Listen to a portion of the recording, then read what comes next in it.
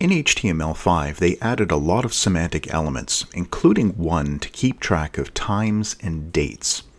So you can see here in my HTML that I have a time element that I've wrapped around all of these different values. Now the thing is, when people write times and dates, there's a lot of different ways that you can write this information. That makes it very difficult for computers or search engines to figure out what you actually mean, if it's just a string of letters and numbers, if they are words, or what's the implied meaning behind that, because there are so many different ways to write it. That's the purpose behind the time element. Now visually, it doesn't do anything to this content. It's providing meaning for computers, for search engines, things like that. So what we do is we put this time element around it, and then inside the time element we add an attribute called DateTime.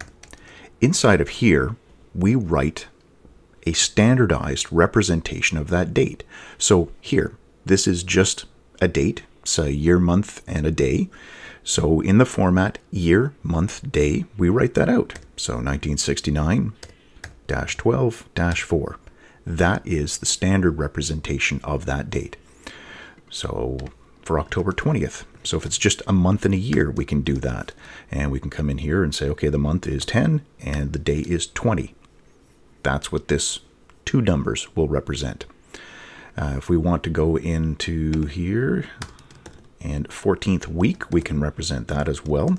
So we have a year in 2019, then W, and then the number of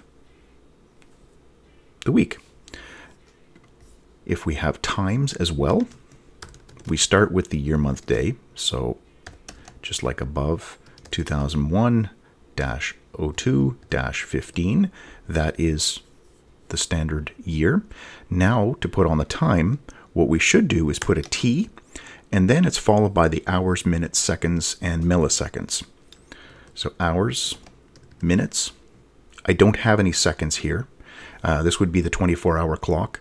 If I wanted to add seconds here, I could do that as well, or I could just say 0.000. So you can go up to that level of specificity about the time.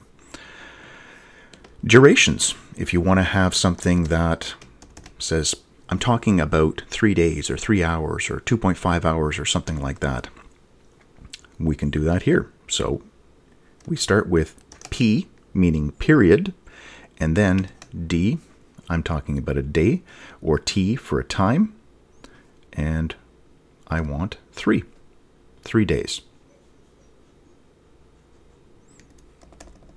This last one, we're looking at the same sort of idea, but it's hours, so it's a period, and there's going to be 2.5 hours.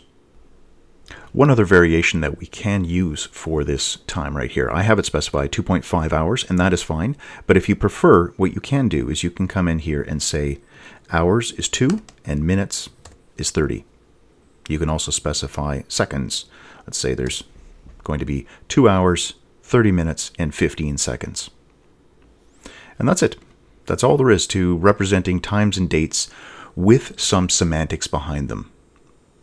Now, I will provide a link down in the description to this code sample, so you've got it as a reference. I'll also provide a link to the MDN reference for the time element.